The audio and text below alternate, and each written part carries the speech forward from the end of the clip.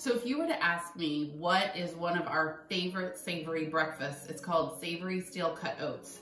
And so I'm gonna show you how easy this is. So all you have to do, so we took steel cut oats, we added some cumin, smoked paprika, cooked those on the stove. So we also roasted mushrooms and red onions. Now, this is the winter fall version. Our summer version includes roasting cherry tomatoes in the summer when they're nice and juicy. So what you're gonna do is then you've got a bowl of your steel cut oats. You're gonna add some vegetables. You're gonna add a poached egg. And then it wouldn't be complete without sriracha. And okay, I know some of you will love this, some of you not so much. So you're gonna have a runny egg and it is absolutely fabulous. But when I tell people they have to make this recipe, they think I am crazy. But we absolutely love it, we crave it. And Scott says if we ever open a bed and breakfast, this is gonna be on the menu.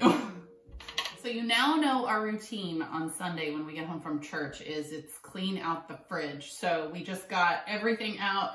We had the Greek-inspired fries left over. We had our Lydia sauce, and then we threw together just a salad with, so we had some radishes, we had a tomato. So it was just also a conglomeration of what we had left.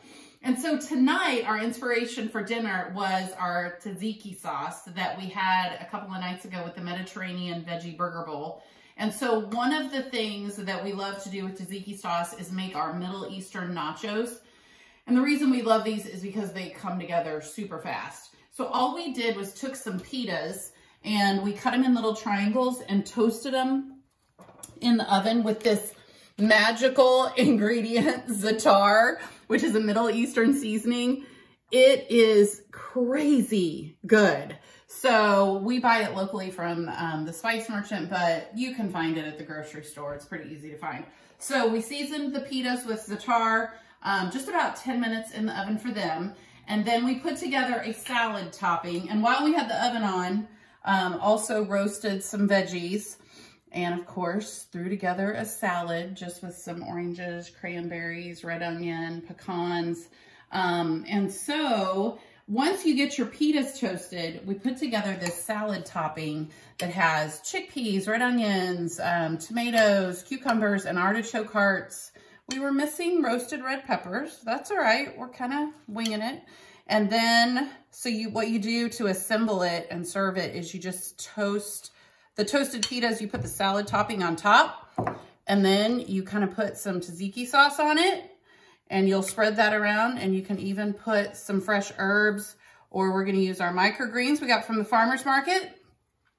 And we will probably toss in some of our favorite Trader Joe's chili oil with our roasted veggies. But it was 73 degrees here today. For those of you not in Wichita, we had very spring-like weather. So we're gonna sit on the patio tonight to eat dinner, and I'm very excited about that.